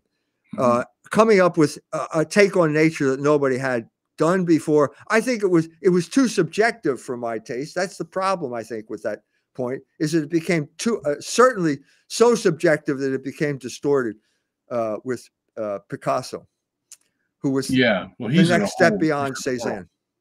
Yeah. Do you think it was inevitable to have a Picasso after Cézanne? Nothing is inevitable. Nothing is inevitable. Picasso is a function of his own disordered desires. Yeah, and I go into that in great detail in the book. Like what? So when Picasso fell in love with a woman, it was realistic because you're interested in the object. That's why you're in love with the lady. You know, you're fascinated by this object, this person, this other person. It's something other than you. And then he gets disgusted. The sexual disgust rears its ugly head. And at that point, he's talking about himself. And so that's where you get these distortions. Look at the two pictures. There are two pictures of Dora Maar, one of his mistresses. And you can see in the book, you can see what I'm talking about. Yeah, well, that's what happens when you have an illicit relationship. Yeah, the hatred. There's a kind of hatred that gets projected onto the object in the same way that your love or lust got projected onto the object. Yeah, he just had the bad habit of putting those feelings into his paintings. That's right. All right. Somebody else asks, what would be a good example of a good use of mimesis in the modern era? It seems like in pop culture, we also have this false dichotomy of pornography versus iconoclasm. Yeah, I've already given you an example. Pietro Annigoni is running exactly parallel to the abstract expressionism. There's another guy, I forget his name, escapes me at the time, a contemporary right now, who did a portrait of Saint Simon of Trent, which enraged the Jews, absolutely enraged the Jews. But it's serious. It's serious work of art. First of all, because of its realism, because this man has talent, he can actually portray nature. But he's also dealing with, has this daring, like, I'm going to deal with the absolute most taboo topic I can talk about, which is no longer sex. It's the Jews and their control of our culture. Mm-hmm. And so it's daring. And that's why I think it never died in Italy. It never died. All right. Two more questions, and then we're going to have to call it a night. One is, what's your opinion of Tom Wolfe's The Painted Word? You familiar with that, Mike? No. Okay. I'm familiar with Bauhaus to Our House, but no, I'm not familiar enough to have an opinion. Okay. All right. Next question. I think we already addressed this, but let's just clarify what we said. He asks, is the nudity of the Sistine Chapel a sign of Michelangelo's homosexuality, and should the figures now be covered up? Yes, we need to paint boxer shorts. Boxer shorts on the, no, I think that I told you what I think about the David. I think he was artist enough to portray the beauty out there without I think I don't see homosexuality in those paintings. Okay. I see a kind of exuberance.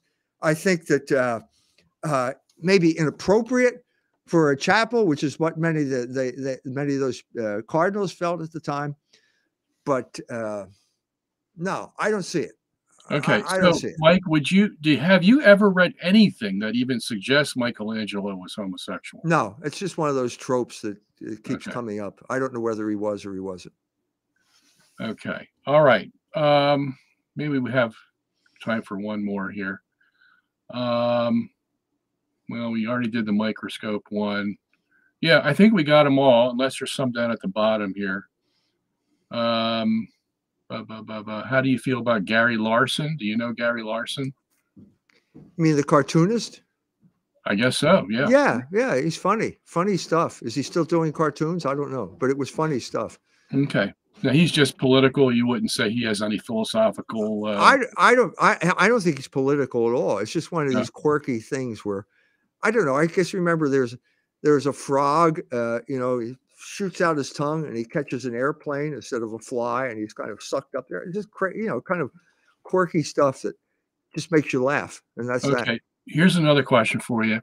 What do you think of graphical design? Is there a difference between that and art?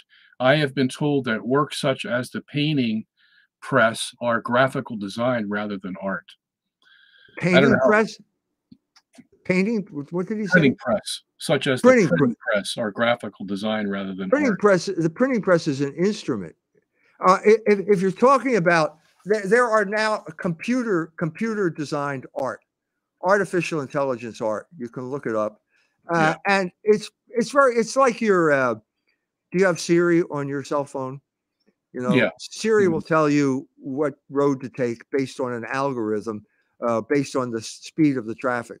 She's not making decisions. The decisions have already been made. So if it shows up red, she'll tell you to go someplace else. That's pretty much, you cannot have art without a mind.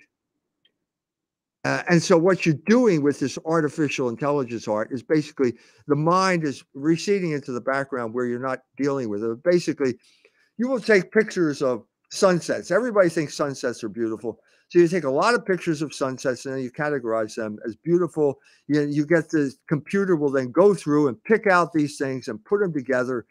And you're all playing on the natural beauty of a sunset, which is God created. You're not creating beauty. You're just taking a picture of something that God created, mixing it with other pictures of things that people conventionally call beautiful, and then you come up with something that is like a mishmash of beautiful images that don't hang together at all. Yeah. That's the problem, because you can only have art if you have a mind. A camera is not a mind. Very good.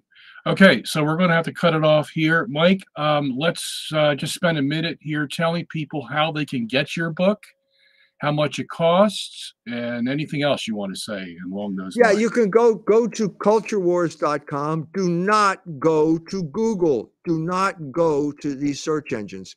Go directly to culturewars.com or fidelitypress.org. The book is available there. We have copies here. We can send them out. You'll get them within 2 days of placing your order. Okay, great, Mike. So can you give me a promise that you'll be here in 2 weeks to finish this whole thing? Now, tell this, what is Wednesday? Wednesday is that would be the 19th. I will not be back. I'll be coming back from my book tour in the West, and I will not be back on the 19th. I will be back on the 20th. Can we do it on the 20th? That would be the 26th. 26th. Okay, I think we're going to have to postpone it then, because I can't. I'm going to be on the road. Okay. It's not even that I'm going to be at a place where I'll be sitting down. I'll be literally on the road on that day. All right. So we'll send you a note about the 26th when you get back, and look forward to having you then. And thank you so much for being with us tonight. And anybody has any questions, of course, they can contact Michael at Culture Wars. And the email address, jones@culturewars.com, if you want to write to me. jones@culturewars.com. Great. Okay, Mike, thank you so much for coming. We'll see you in 3 weeks. Take care. Thanks, Bob. Right. You're welcome. My pleasure. Okay. Bye-bye.